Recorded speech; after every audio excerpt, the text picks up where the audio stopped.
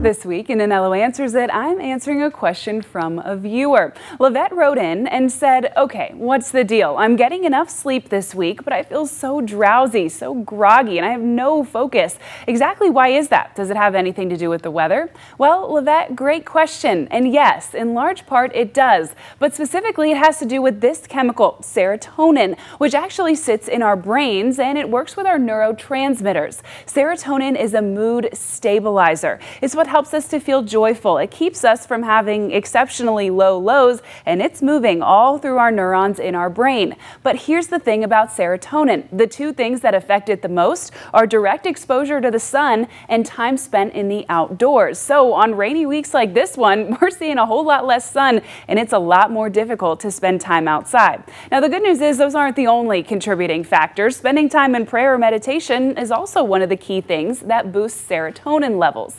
So if you can't spend time in the sun this week like we all wish we could, there's still a few things that you can do to boost your serotonin or to keep it from getting into something called SAD, or seasonal affective disorder, which is a real thing. You can take a vitamin D supplement. You can walk outside during breaks of rain, even if it's just around the neighborhood, or you can choose to exercise indoors at your home or at your gym.